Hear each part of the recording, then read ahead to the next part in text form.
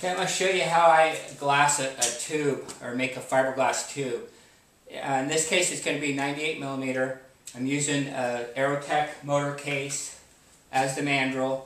I have some 2 mil Mylar over the top of that, and when I start it, I tape it only on the corners. Don't tape it in the field, otherwise it'll be really hard to take off the case from what you've just made. So only tape it on the corners, roll it around. It actually overlaps about 1.5 inches. That it starts there, and that's how much it overlaps, is about 1.5 inches. There's nothing else in between this. There's no spray, there's no wax. I have my fiberglass cut and on a roll down here. This happens to be Tap Plastics 5.85. I think it's the lightweight boat C. I have it 36 inches wide is the piece I'm going to make up right now, and it's about 74 inches long to make 6 complete wraps on this tube. There's a little bit extra that I'll cut off at the end. So I have everything set up. That I have my mandrel ready to go, my glass ready to go. I'm going to be putting peel ply on top of it. I have enough here to go around twice. I have some extra paint brushes or chip brushes in case the one I have starts losing all of its bristles or breaks. Some extra gloves, some paper towels, and I have the epoxy. I already have the epoxy all mixed up. I'm using Rocca boat epoxy. I've had really good luck with it. It's a 5-to-1 epoxy. It's a little bit thick, so I thin it down with denatured alcohol. And all I'm going to do is apply it with a 2-inch chip brush. So now that I have everything ready, the first thing I'm going to do is put some epoxy on the mandrel itself. You need to put it kind of thick to start with to get the glass to stick.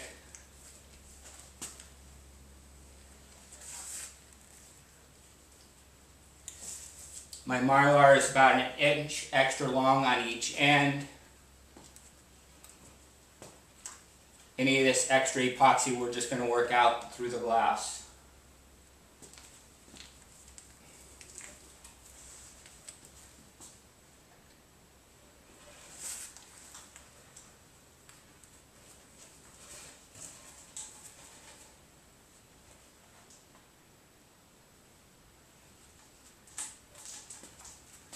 This is going to be a minimum diameter rocket. It's going to fly on this motor here. That's the 15360 case. Fiberglass fins. Most of the rocket's all going to be fiberglass. There's probably going to be a little bit of carbon fiber in the tip-to-tip fin attachment. If you come across any of these little bristles that are coming out, get them. They come off pretty easy. You're picking at them with a brush. That's what the paper towel's for.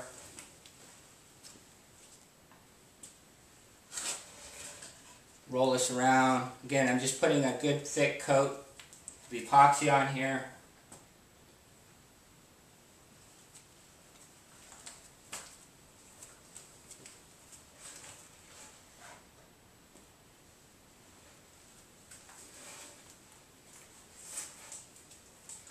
The fiberglass piece that I'm using weighs about 340 grams.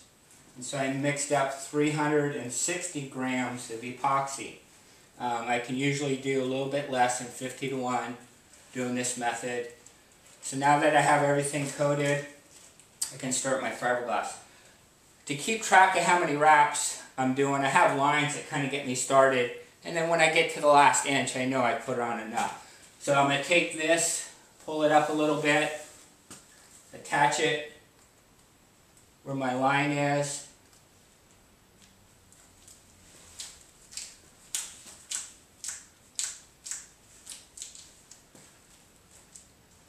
Get it semi-straight. Any of these little extra hairs that you have can get cut off now before they get too unmanageable.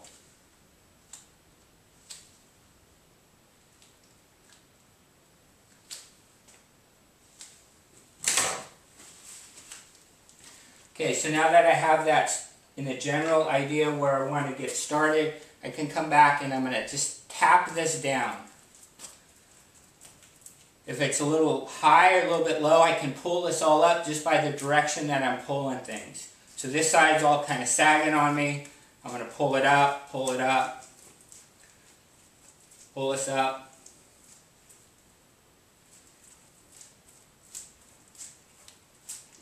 All I'm doing is getting it on there straight to the line that I have here.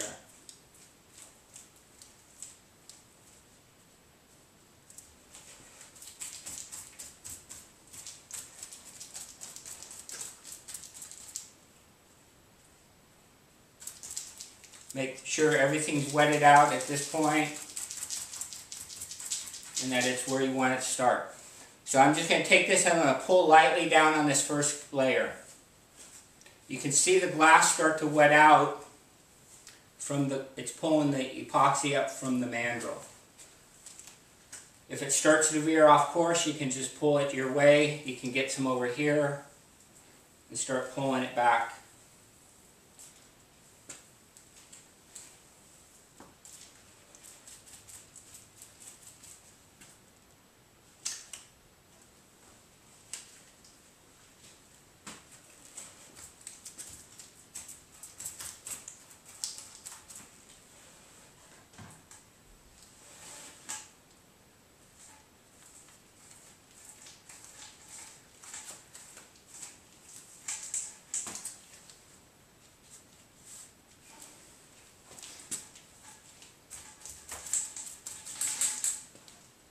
If there's not enough epoxy inside to pull through, add some.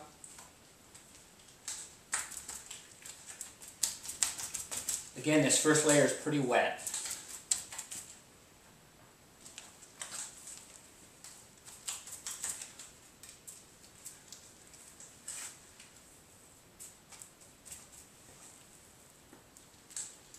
I've done up to 5-inch minimum diameter rockets using the same method. This rocket's going to have 6 layers. The 5-inch rocket had 9. I like to use a lot of thin layers, and I think of it kind of like plywood that is 3-ply 1/2 inch stronger or weaker than 8-ply 1/2 inch. The more plies, to me, the stronger it's going to be. Just like plywood. Again, pulling this around, pulling it around. This is all the first layer. And right here is where my second layer is starting to happen. Okay?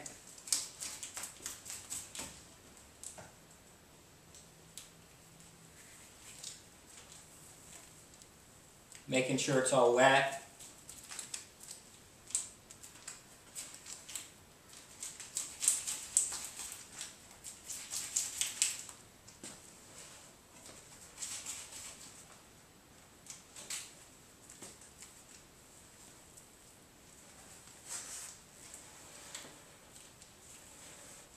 Okay, so now this is where my second layer starts. So I'm going to pull this down. What I'm doing is trying to pull it tight, kind of like a Chinese finger handcuff thing. We're getting off a little bit off of here, pull it back over.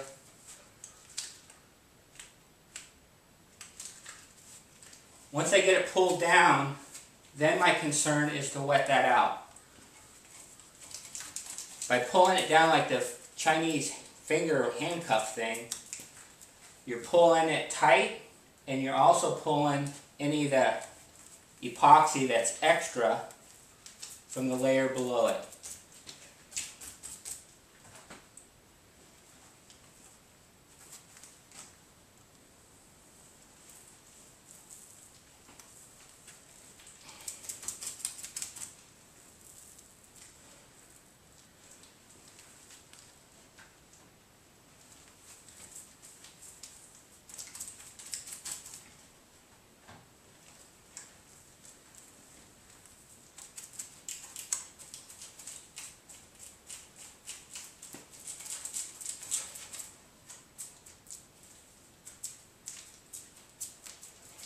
Okay, that's all wetted out, and I'm going to start back, and I'm going to pull it tight. Pull it tight as I pull the next piece up on there. Tight, tight, tight.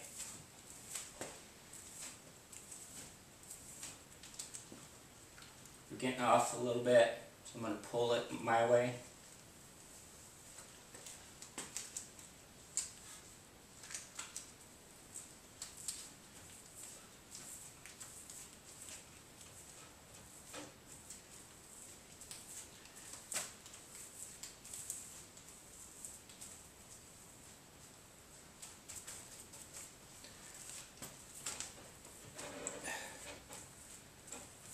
Okay.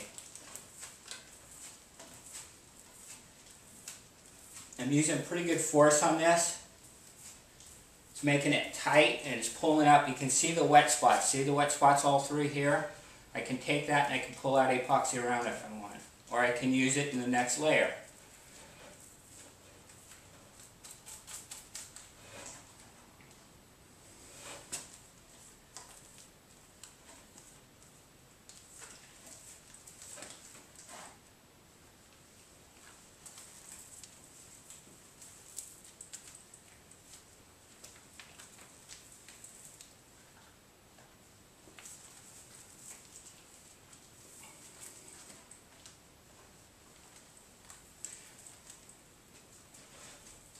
I have plenty of working time with this epoxy, and the reason I'm hurrying is for the length of the videotape.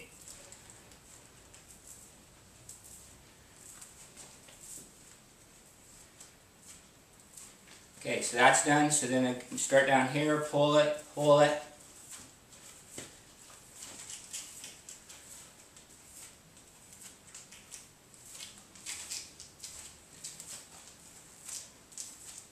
Just finished my second layer. My marks are right here. I can see the line underneath the glass.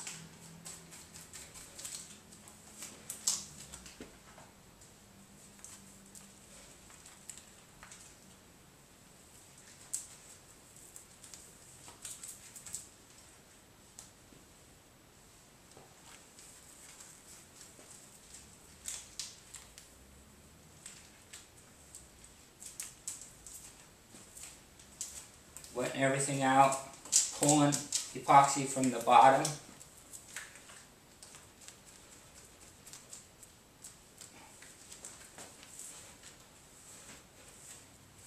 Pulling.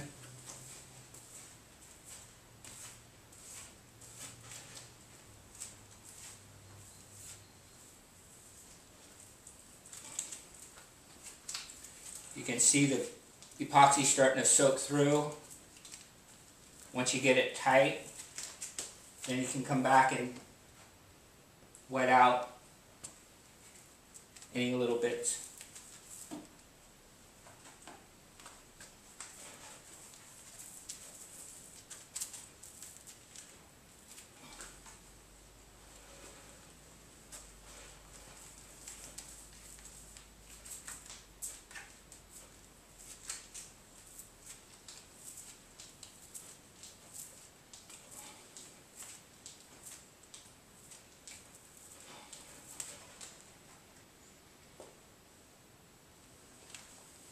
You can do the same technique over cardboard tubes or any type of tube like that.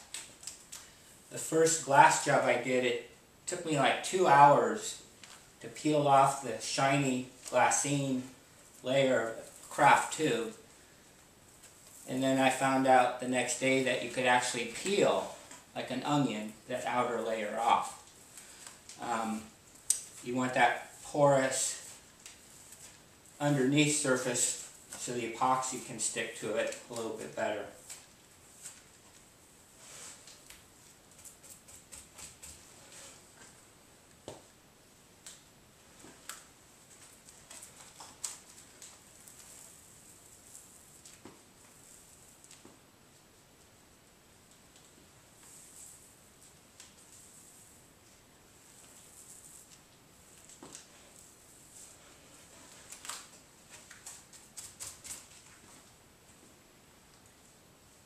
Same method with carbon fiber.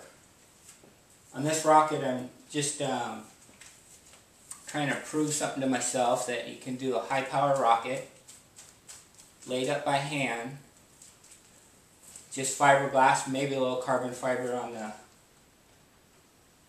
tip to tip for the fins. I like the look of the carbon fiber, so do chicks.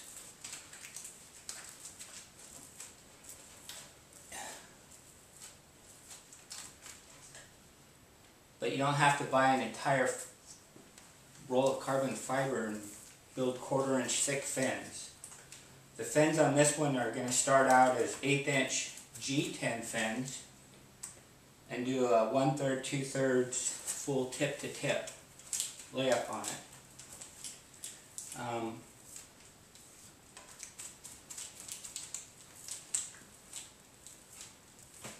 It's not hard to do. It's not expensive. Once you see it done a couple times or talk to somebody about it and do it, it's pretty easy. It's pretty gratifying to say you built the entire rocket, except for the electronics or whatever, that you designed it, and that it holds up and flies like you want it to.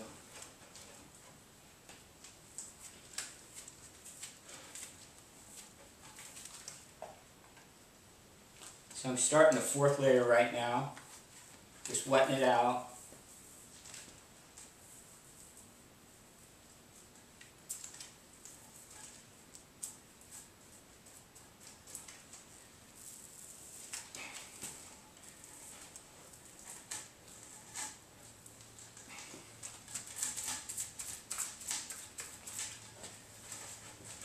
Pulling it tight, pulling it tight.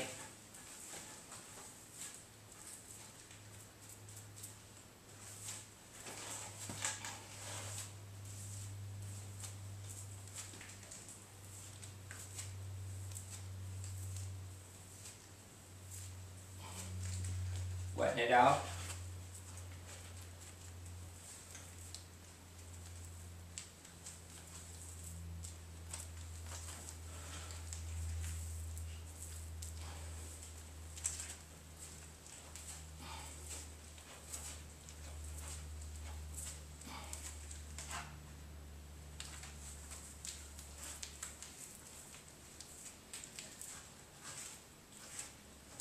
The fiberglass for 60-inch body tubes. I got a piece of 60-inch wide tap plastics, 5.85. I think it's boat C glass. I think it's $11 a yard. So I got about $33 in glass for this rocket. Epoxy. I don't think I'll be using an entire quart. Even at $30 a quart, I have no idea what a quart costs.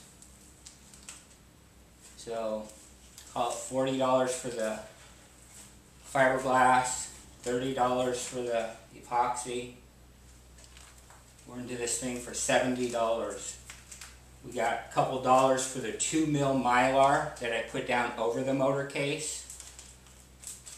We got another couple, $4 for the peel ply. So under $100 to make a custom tube that fits this motor. A lot of 4-inch rockets actually are 4-inch inside diameter, and the motors fit into them pretty loose. That's fine. You're giving up, 10 to 15 thousandths of outside dimension because of that. As compared to this, we're using the 2 mil Mylar that we have 4 thousandths of an inch of play when we stick the motor in there. So this rocket, even though it's fiberglass, might be thinner outside diameter than some of the carbon fiber kits out there.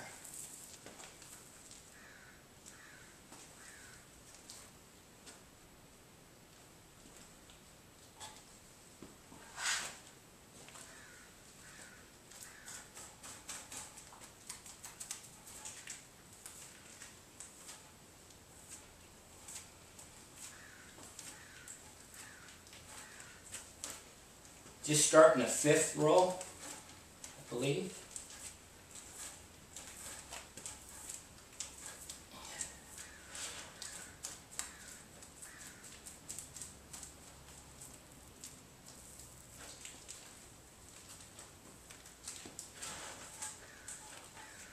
Pulling it down, pulling it out, getting it in place, making sure there's no wrinkles in it. And I'm putting quite a bit of pressure when I'm pushing on that brush. You can see that it's bowing over right at the metal part, so it's not like I'm being delicate with this. I want it tight. I don't want any dry spots in it. And I don't want any extra epoxy in there. And I know I've done good on the epoxy when I have just barely enough at 50 to 50 when I get all done. And once this tube sets up and I cut the ends and weigh it and stuff per foot, I'll be able to figure out how well I did. I've never used the heat tape. Seems like some guys could do good with it, some guys can't. Just never seem to need it. You know, I'm doing 50 to 50. It's a pretty good ratio for hand layups. You don't have to vacuum bag it.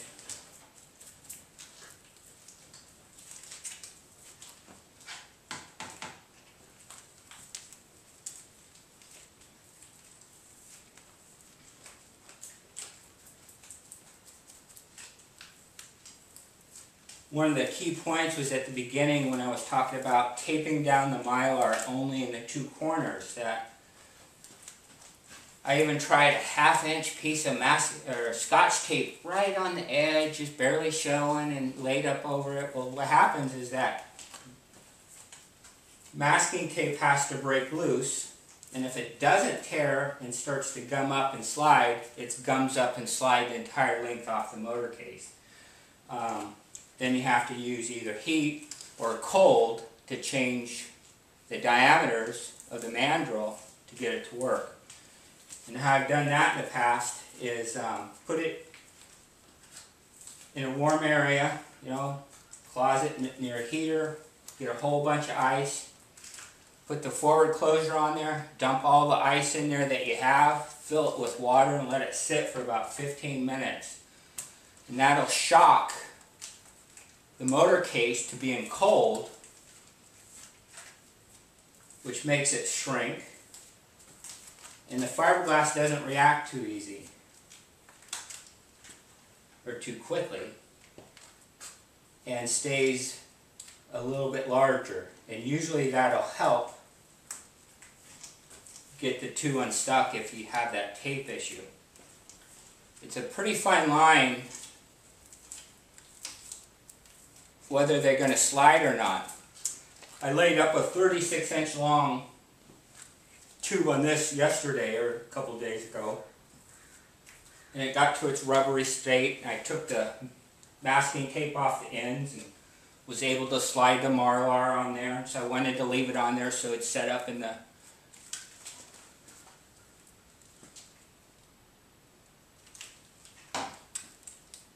This is my tape that I had on here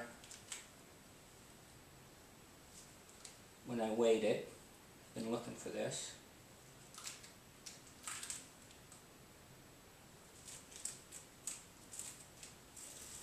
This piece actually weighed 325. So even if you mess up, don't be shy. Just a big wet blanket. Lay it all back down. Pull it back out. Get back on track. Pulling it down. I forget what I was saying.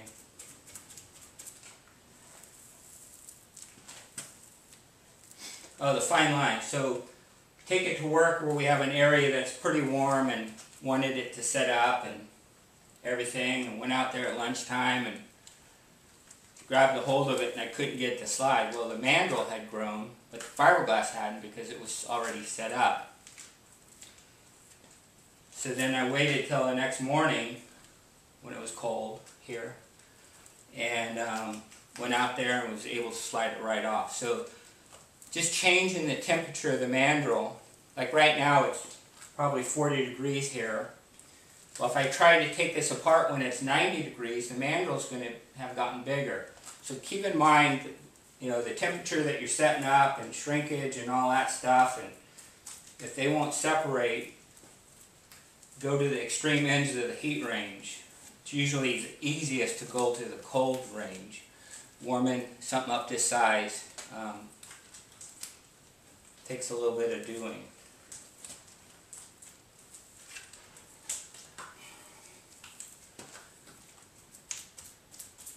Wetting everything out.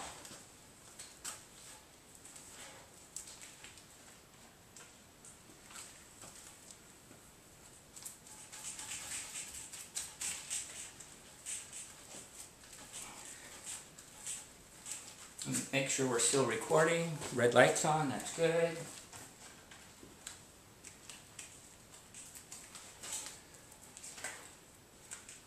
We're going to be cutting this tape off here in a minute. Just want to wrap it all the way around.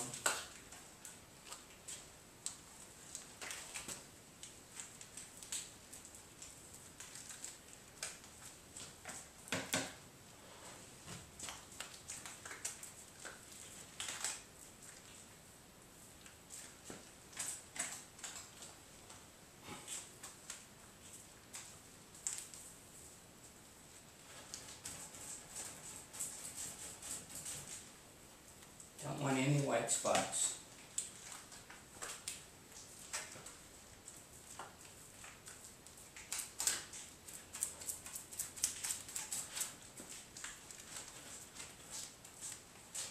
Pull this all out.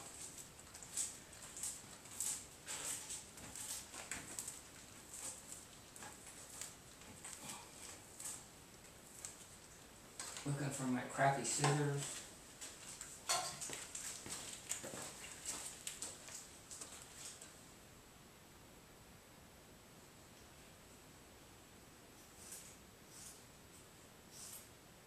Just cutting off the extra.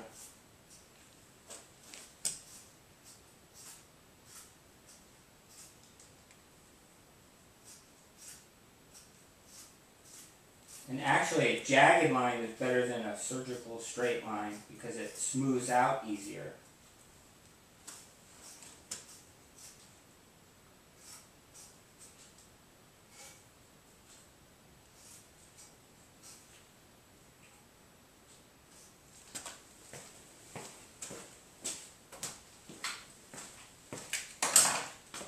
Okay, going to take some of the epoxy off the brush.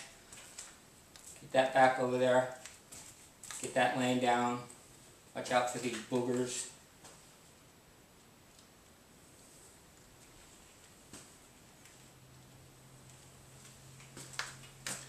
Tapping's better than brushing.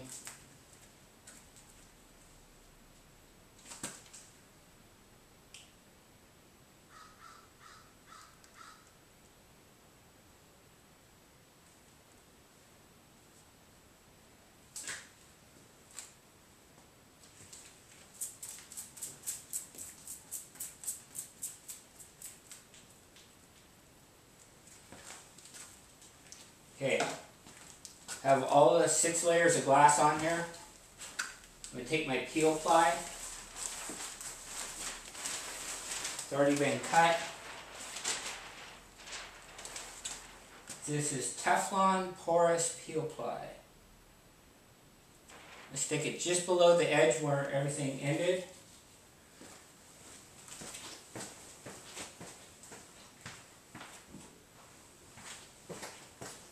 I'm going to send there's not much epoxy left, but I'm going to put a little bit of denatured alcohol in here so I can make a nice slippery epoxy, thin.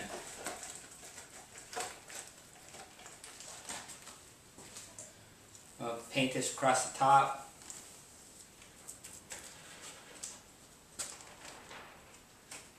Same thing. Pulling down, pulling down, pulling down.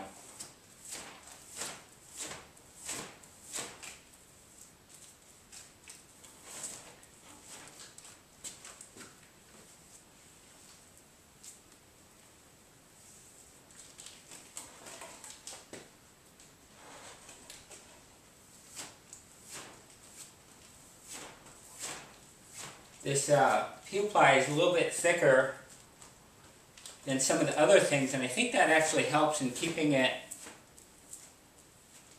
more round, if that makes sense. Rounder. You can see it kind of beating up. That's the epoxy coming through. And all I'm using that for is kind of a lubricant so that I can pull it so it slips by.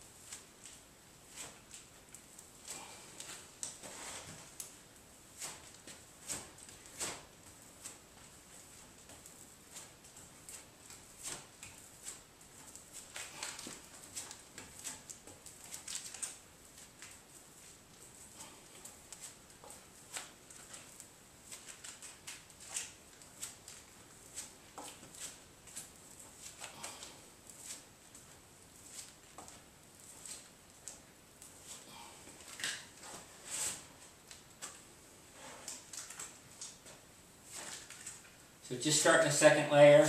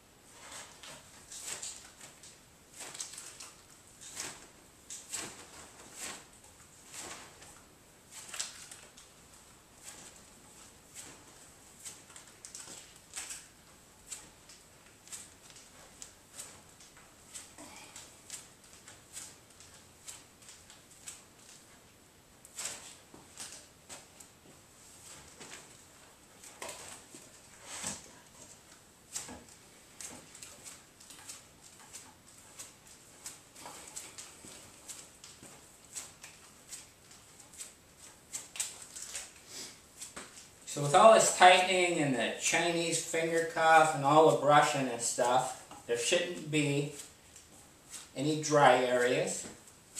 And by doing it like this, there shouldn't be any overly wet areas. That what this peel ply is doing is it's pulling out any extra epoxy. making the tube a little bit rounder on the outside, and it gives it a little micro finish. Supposedly that's pretty good to be epoxy too. But it's pretty good finish. It's worth it.